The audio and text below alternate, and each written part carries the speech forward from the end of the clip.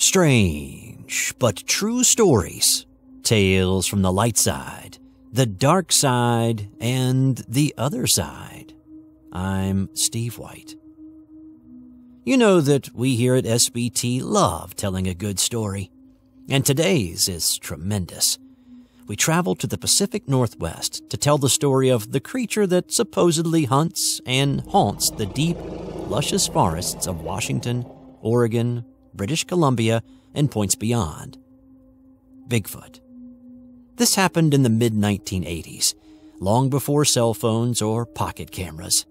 A time when talking about believing in Bigfoot or talking about coming into contact with Bigfoot would get you labeled a kook or a little off your rocker. Here is The Cowman of Copalis, committed to paper by Shannon D. Baker, and can be found on the website BigfootEncounters.com. My dad worked in the timber industry his whole life. His father was a logger, and he grew up in and around the woods. My dad started his own logging company when he was 18 and has owned and operated shake and shingle mills from Oregon clear up to Thorn Bay, Alaska. He is an intelligent man and holds over a dozen patents for various pieces of equipment he has designed and built over the years. He has employed dozens of people over the years, all of them spending extensive time in the wilderness. When I was a boy, I remember hearing bits and pieces of conversations among some of the men at the mill. Although nobody would tell me directly, I understood that something had gone on before I was born, and it involved one of the foremen, John. They weren't joking around. They were genuinely afraid and wouldn't talk about it with a kid. When I was young, my dad wouldn't tell me about it because I would often go out into the woods cutting blocks with him on the weekends, and he didn't want me to be afraid of the woods. While I was speaking with him last weekend, I told him of a couple of strange events that happened to me later in the wilderness, and that reminded me of the hints at a story I heard when I was a boy. After some prodding, he told me the following story. In the mid-1960s, my dad owned a large roofing product mill in Aberdeen, Washington. He had teams of men that would cut the fallen old-growth cedar salvage left after a logging operation. He had permits to salvage a large amount of wood in the coastal areas of Grays Harbor County, primarily in the area around Copalis Beach. Several of the men on his cutting crews lived in and around Copalis Beach. His foreman, a man I'll call John for this story, was a bright, down-to-earth, hard worker. My dad trusted him with thousands of dollars of vehicles and equipment, as well as the safety of his crews. He was not the kind of man to make up stories. On a Monday morning, sometime in July, John was several hours late for work. This was highly unusual, as he was always there early, getting the saws and trucks ready for the day. My dad said he was visibly shaken up, and when he asked him what was wrong, he asked my dad to go in the office so the others wouldn't hear him. They went in and sat down, and John simply said, "Something destroyed our house this weekend." My dad thought he said someone broke into the house and asked John if it was someone he knew. John said, "You don't understand. This wasn't a person. It was I don't know what it was, but it completely trashed the house. The family is going to stay with my brother and Elma for a while." My dad asked him to explain what had happened.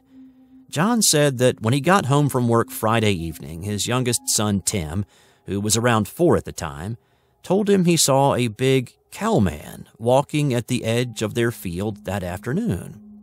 He thought the boy meant cowboy because some of his neighbors wore cowboy hats when they were out in the sun. He asked him if the man was wearing a cowboy hat, and the boy said, "No, Daddy, he was a cowman, furry and stinky like the cows."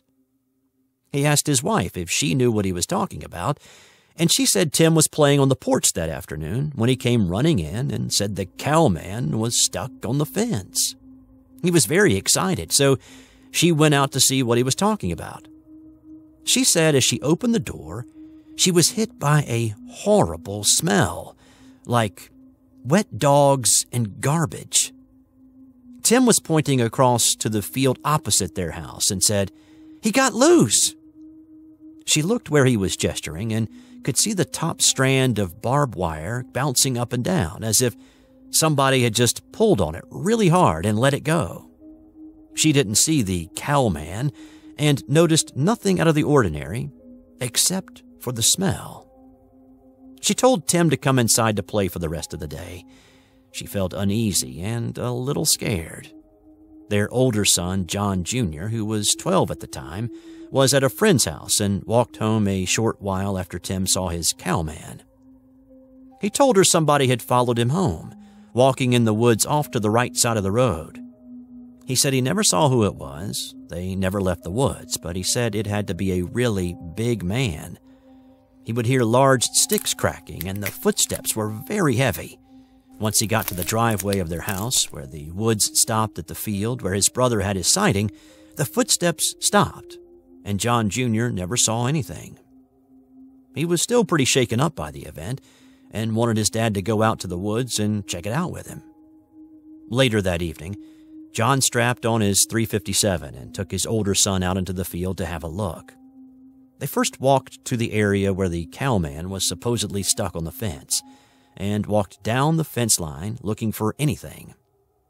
They came upon a large clump of long, reddish-brown hair tangled in the top strand of barbed wire. He tried to pull it off, but it was really tangled up, so he pulled out his buck knife and sawed it off. He said the hair was over a foot long, real coarse and stringy. There appeared to be a bit of flesh matted in the clump, and the top wire was pulled loose from one of the posts. Whatever was hung up on the fence was very big. He handed the hair to his son to hold, and they climbed through the fence and walked toward the woods. He said he was looking for any sign of tracks on the ground. The hair kind of looked like it was from a horse's mane or tail. The ground was a solid, grassy field, and there were no hoofprints or any other tracks he could see. The edge of the woods began about 10 feet from the fence line, and they entered on a small game trail that deer frequented. It was around 8 at night, and in the woods it was getting to be fairly dark. They walked for a ways and soon began to smell the rotting garbage, wet dog odor his wife reported earlier. John said he got the feeling they were being watched.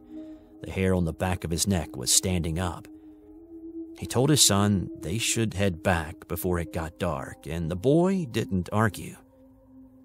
As they began walking back out, they could hear heavy footsteps off to their left.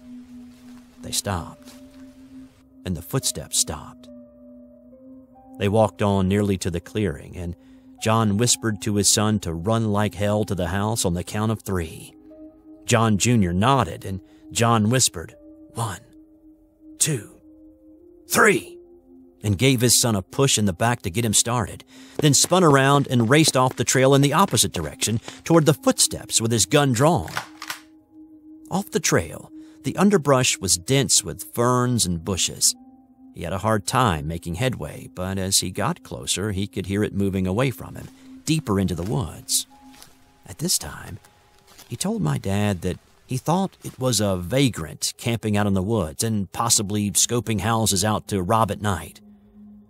John was a big man and capable of taking care of himself in most any situation, and he had a large caliber handgun, so he wasn't too worried about confronting a vagrant in the woods.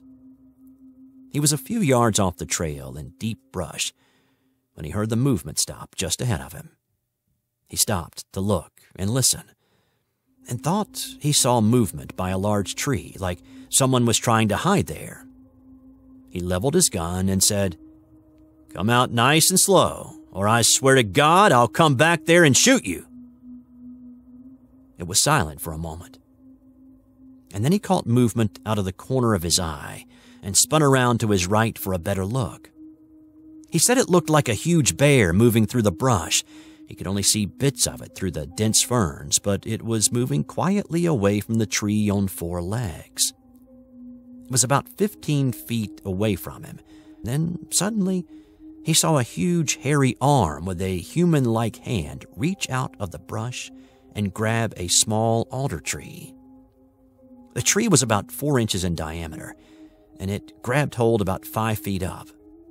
He said it happened so fast it was a blur, but the thing pulled itself upright out of the brush by holding the tree.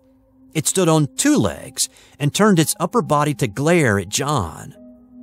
It was enormous. He couldn't believe how bulky it was. He said it was well over 7 feet tall and at least half that big through the chest. It was too dark to make out any features, but its eyes seemed to glow a deep red, and he thought he could see teeth, like it was curling its lips back. It stood for just a brief moment and then lunged ahead, pushing back on the tree with tremendous force. The tree snapped loudly and crashed into the trees around it, getting hung up in the branches and not falling to the ground. It then disappeared into the deep brush with frightening speed, sounding like a bulldozer with no engine sounds. John stood there in shock, his gun temporarily forgotten, and then he realized it was heading toward the house, the way his son had gone. He turned and ran to the trail, hoping to gain ground on it and cut it off before it reached the clearing. He hit the trail and ran as fast as he could toward the clearing, all the while hearing the creature thrash through the brush on his side. He burst into the clearing and looked frantically about for his son. John Jr. was standing just inside of the fenced field, waiting for his dad. John screamed at him to run to the house. Then he saw the thing crash out of the woods about 50 feet to his left. It crossed the 10-foot clearing and stepped over the fence in 2 strides and was running through the field parallel to his son in a matter of seconds. John screamed at his son to run faster and took aim at the creature. He didn't fire because he was afraid to hit his son or his house, so he vaulted over the fence and ran in pursuit of them. He could see it angling toward his son and knew there was no way his boy would make it to the gate before it cut him off. In desperation, he pointed the gun to the ground at his side and fired as he ran, hoping to scare it. It veered more sharply toward his son and put on an enormous burst of speed.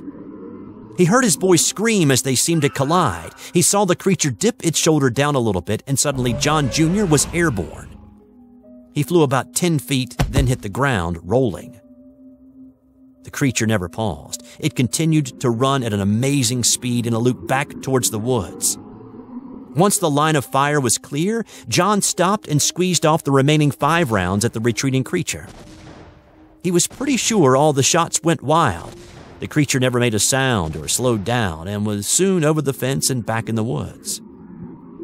He reached his son, who was shaken up but not physically hurt. He asked his dad if it was a bear. Apparently, little John was so busy running for the house that he didn't see the creature running after him. He said something big and black suddenly ran into him, and he felt a huge paw hit his bottom and said he felt like he was falling. John pulled his son to his feet, and they ran through the gate and into the house, locking the door behind them. They were both out of breath and white as ghosts. His wife was screaming at him, demanding to know what the gunshots were for and if they were all right. When he could catch his breath, he told her to make sure the back door was locked. He was going to call the sheriff. He went to the phone and began to dial the number. This was before 911. Then stopped and wondered what exactly he was going to say. He hung up the phone, realizing what an idiot he would look like and sound like if he told the sheriff the boogeyman just chased them out of the woods. He told his wife that it was a large animal, possibly a bear. He didn't know how to begin to tell her their 4-year-old was right. His cowman was real, and it was more frightening than anything he could have imagined. He told them all to keep the doors locked and stay away from the windows. Around 10 o'clock that night, both boys were in bed, and John and his wife sat down to watch the news. They soon heard a loud, moaning cry, kind of like the siren on the volunteer fire department. It would stretch out for a long time and then end with a whoop, whoop sound. It was coming from the woods opposite the house. His wife asked, "What the hell is that?" John answered truthfully, "That is Tim's cowman." He then described to her the full details of what had happened, and she immediately wanted to call the sheriff. He persuaded her that they would sound crazy and that he would handle it himself. She reluctantly agreed and told him she didn't want either of their kids to go outside until this thing was gone. The howling went on until around midnight, when it got quiet again. John wanted to stay up through the night and watch over the house, but he had had a long day at work and the excitement earlier had worn him out. They went to bed around 1 a.m. and had no further problems that night. They slept in that morning, and the boys were already up and watching cartoons when they got out of bed. The first thing little John said was that he had heard the bear rubbing against the house last night. He said he was too scared to get up and tell his parents and fell back asleep soon after. Then Tim said, "The cowman talks funny." This stopped John cold. He asked his son, "When did you talk to the cowman?" Tim replied, "Last night, in my room." John asked, "The cowman was in your room?" "No, Daddy. He's too big for my room. He talked to my window," Tim said, and turned back to the cartoons. "What did the cowman say, Tim?" John asked. "He talks funny. I don't know what he said. He talks like this. Ooh, ah, ah, ooh," Tim said, and started making strange monkey-like noises. "Did the cowman try to get in your window?" John asked, breaking out in a cold sweat. "He's too big for that. He made funny faces. He has Lincoln log teeth," Tim said with a smile. John later learned Tim meant it had square teeth that looked the same size as the small blocks in a Lincoln log set. It apparently spent quite a while talking and making faces outside the boy's window. Tim said it lay down and went to sleep outside, and he could hear it snoring. John walked to his younger son's room and cautiously peered out the window. No sleeping cowman. John told the boys to get dressed. They were going to go visit their uncle in Elma for the day. After his wife and kids left, he called one of the men from his crew and asked him to come over. This guy, Patrick, was an ex-state patrolman, and my dad said he was kicked off the force because of his drinking problem. He was a good worker and never got drunk before dark, so John figured they would have most of the day to look for this thing. When Patrick arrived, John greeted him at the door and said, "Are you up for some hunting?" Seeing how it was not hunting season, Patrick told him he doesn't poach and doesn't even want to know about it if John did. John told him it wasn't deer he was after, and went on to explain the previous night's events. Patrick didn't really believe him, but could see that John was sincere and still shaken up. John had his pistol and a bolt-action .30-06. Patrick had a .38 in his car, and John loaned him a 12-gauge. They first circled the house looking for any signs of a nocturnal visitor. At the back of the house, there was a spigot for the garden hose, and it always leaked. There was a patch of ground worn bare of grass under it, and it had turned to mud. In the center of the mud, there was a huge, clear imprint of what looked like a bare human foot.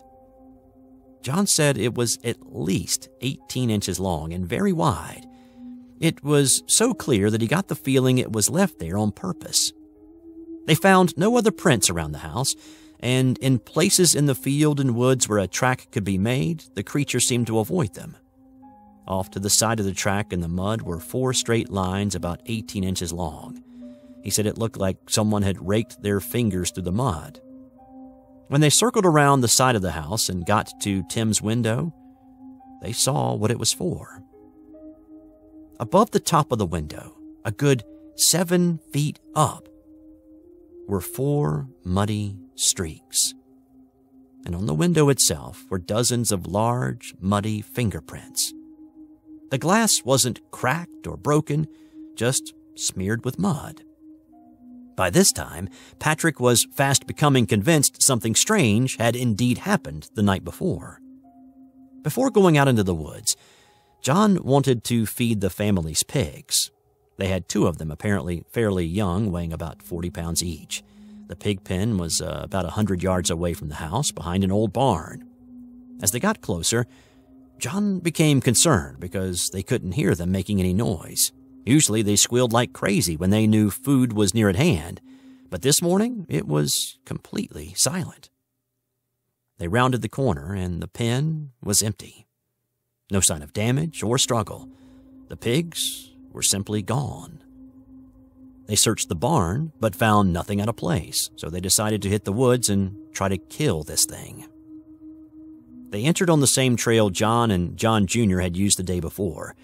John showed Patrick the broken fence wire and told him again about the hare. It was a bright summer morning, and John was surprised at the difference from the previous evening. The night before had been still and silent. Now the woods were alive with birds and small animals. He showed Patrick the broken tree, and they followed the creature's trail and found several more trees and large branches twisted and broken. They could see large, faint impressions of footprints where the ground was soft. They followed the deer trail further into the woods and encountered nothing unusual. By noon, they were both getting hungry, so they hiked back to the house for lunch. They spent the rest of the day poking around, but saw nothing more out of the ordinary. Just before dark that night, his wife and kids drove up.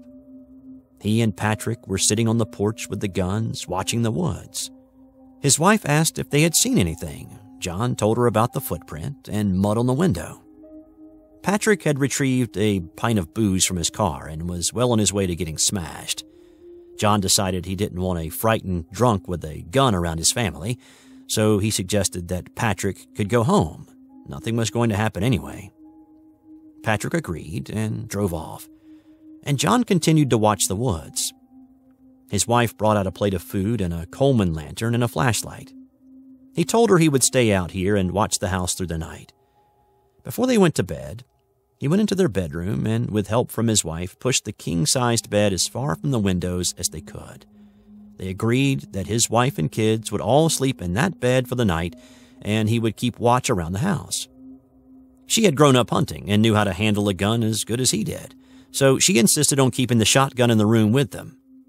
He agreed after making her promise to ask for a name before shooting anything. If it replied, "John, please don't shoot it."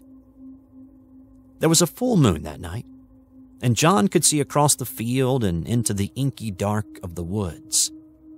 The night air was filled with the sound of thousands of crickets, and the pond behind the house was full of croaking frogs. As the moon rose higher, clumps of weeds in the field began casting sinister shadows. And before long, John was seeing big hairy creatures sneaking up on him in each of them. He stood up and lit a cigarette, trying to shake the fear and concentrate on the task at hand. As he smoked, he wandered to the end of the porch and stood looking at the darkened barn. Something was different, but he couldn't quite place it. The front of the barn facing the house was open, and the moonlight was hitting it from the side, casting the interior in deep shadows. He stood watching the black opening as he finished his smoke, thinking about the missing pigs. He then realized what was wrong. All the crickets and frogs had gone silent. It was as quiet as the inside of a mausoleum at night. He could hear the minute, shrill buzz of his own nervous system. As he turned to walk back to his chair, he thought he saw movement in the barn. He looked intently at the opening and could make out nothing, then turned his head a bit to the side and saw what looked like 2 red eyes hovering about 8 feet off the ground. He couldn't see them if he looked straight at them, but when he averted his eyes a little, they became clearer. They were a deep, burning coal red, almost invisible in the dark. Every few seconds they would disappear when the creature blinked. His heart began thudding in his chest, and he waited for it to leave the barn and approach the house. He slowly backed up to his chair, never looking away, and picked up his .30-06. He walked back to the end of the porch and watched and waited. He stood looking at the blinking red eyes for what seemed like hours, and then the eyes blinked out and never came back. He watched intently but could see no movement. He thought for a moment, then grabbed the flashlight and shined it at the barn. The flashlight was too small to penetrate the darkness of the barn from this distance. He had to get closer. He was none too keen about leaving the relative safety of the porch and confronting a glowing-eyed monster in his barn, but he was damned if he was going to live in fear in his own house. He left the porch and began slowly working his way toward the barn, taking his time, building his courage up. He got closer and could still see no movement. It had gone further into the dark. He got within 20 feet of the opening, and his flashlight would now penetrate the gloom in the barn. He moved the feeble beam of light over the contents of the barn. An old tractor, an old pickup, boxes and buckets. Too many places for something to hide, even something big. He cautiously walked closer, now shining the flashlight down the barrel of his rifle. He stood at the entrance and shined the light all over, searching the corners and under the vehicles.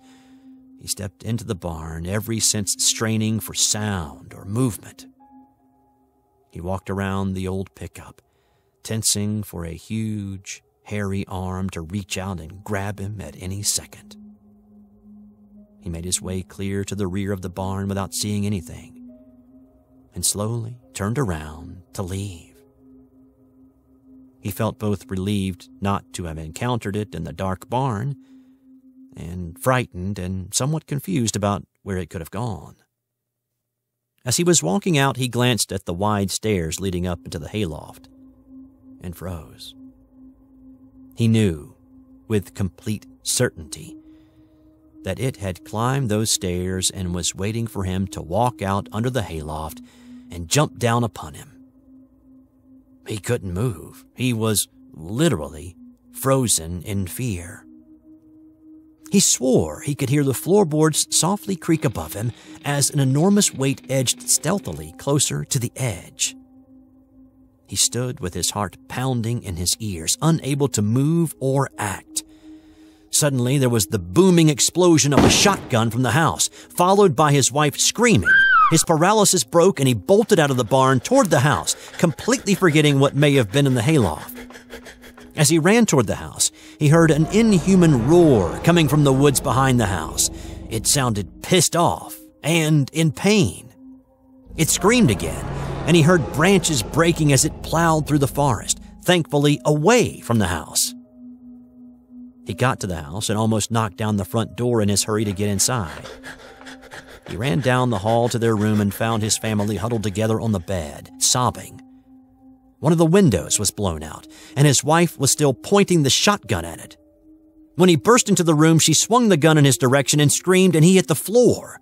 He waited for the blast, but it didn't come.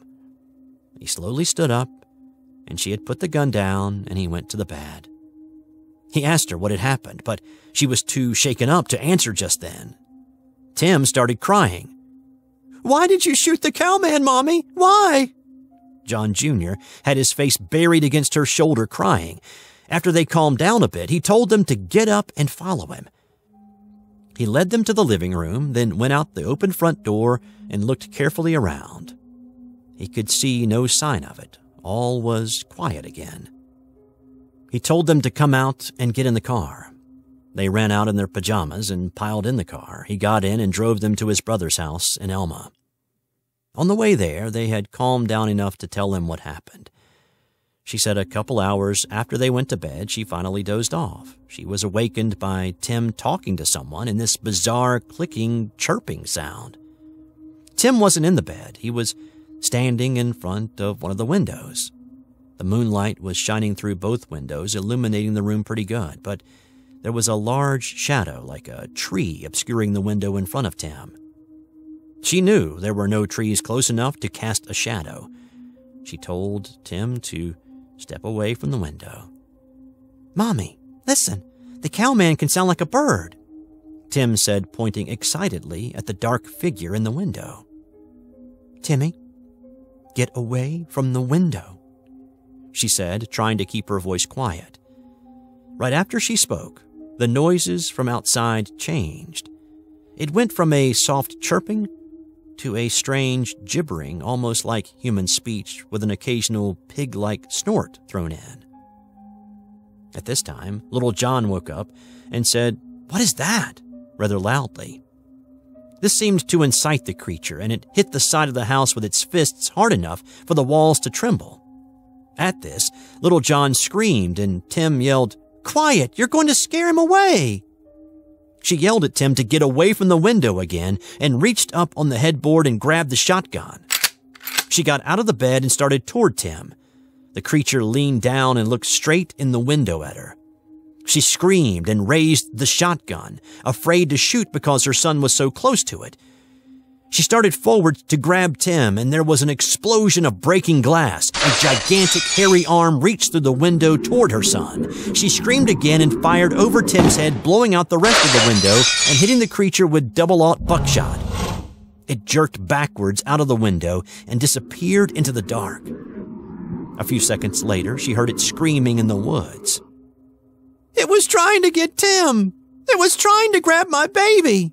She started crying again, and he comforted her as best he could while driving. They stayed the rest of that night and the following night with his brother's family. He told his brother about it, but could see he didn't really believe him. He agreed to ride back to John's house with him early Monday morning before work. They had left the front door open in their haste to leave, and he was afraid animals or vandals would have gotten into the house. When they arrived, the house looked like a tornado had gone through it. The couch was upside down.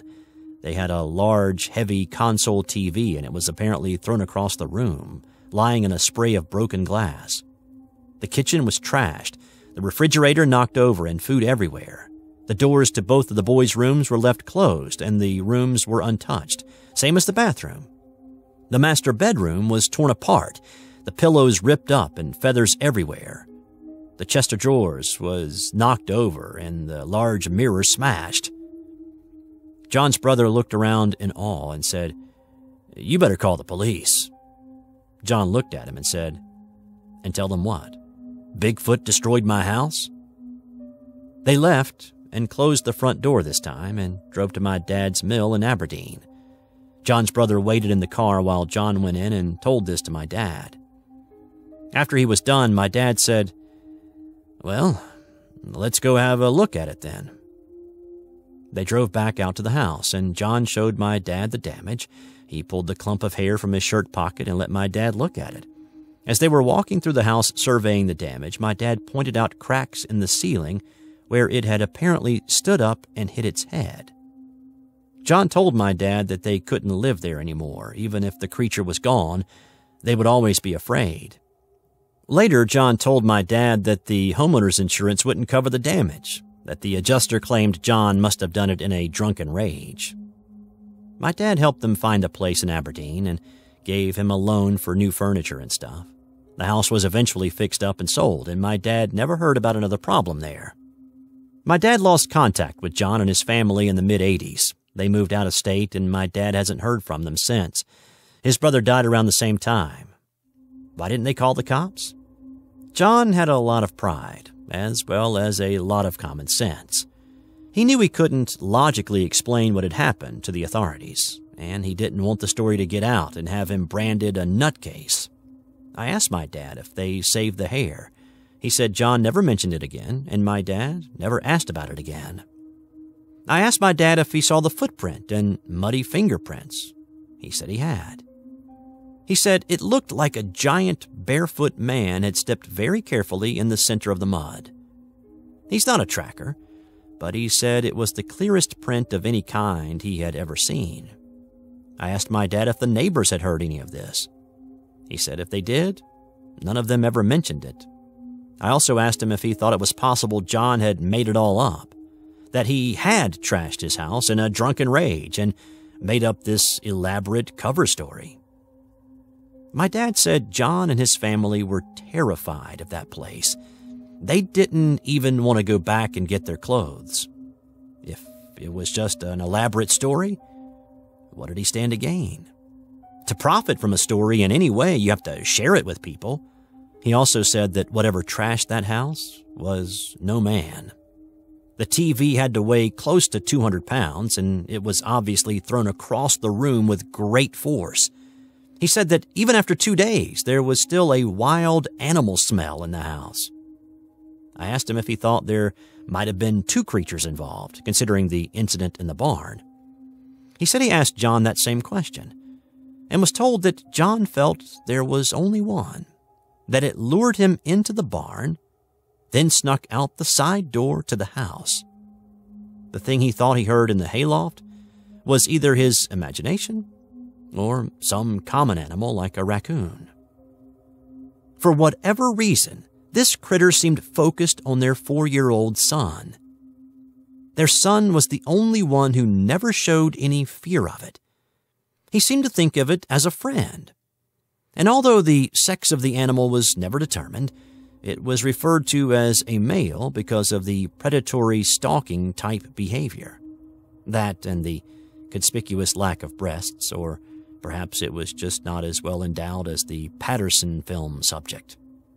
Anyhow, its behavior almost seems indicative of a mother that has lost her little Bigfoot and is looking for a replacement.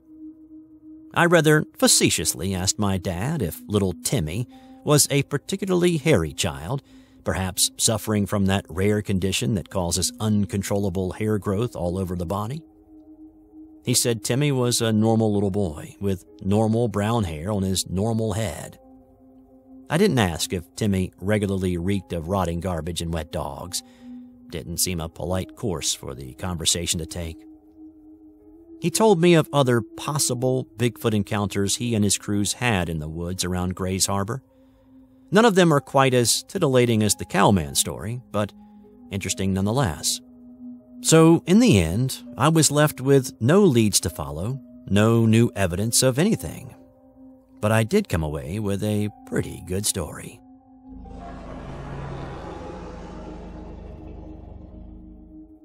This has been a strange but true story. This account was written by Shannon D. Baker and is available to read on BigfootEncounters.com. Thanks to those folks for letting us share this story with you. Do you have a story to share? We would love to hear it. Send your story to strangebutTrueStories2@gmail.com. Check out our website, and there are t-shirts and hoodies available at teespring.com. Just search for Strange But True once you get there. Let us know what you thought of this video in the comments below, and subscribe if you haven't already. Thanks to everybody who has. I'm Steve White. Until next time.